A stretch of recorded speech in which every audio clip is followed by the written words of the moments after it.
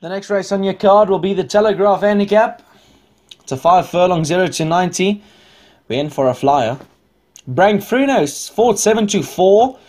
You don't see that too much often of this two grade runners. A 7-4 favourite. Not allowed 9-2. Passed by 14-1. I think what I should have done today, all the ugly things coming at Goodwood, I should have called all the runners above 40-1. Due to how this day has started, the upsets have been coming left, right and centre.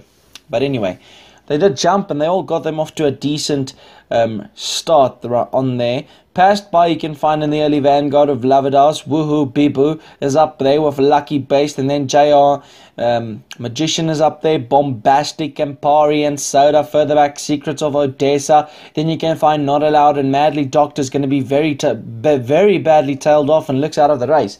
2.5 to go. It's going to be Lucky Beast in front, passed by second. Woohoo Bibu, that's looking to make a massive claim on the outside. Looks to have a lot of running. The favourite, Brank Fruno, is starting to unwind a good looking run. They into the 1.5. It's going to be Lucky Beast. Woohoo Bibu is laying down the challenge on the outside with Passed By and Campari and Soda. The rest look beat. It's going to be Lucky Beast, but Woohoo Bibu is now starting to just put his head in front and he's poking away at them. It's going to be Woohoo Bibu just gets them on the line from Lucky Beast.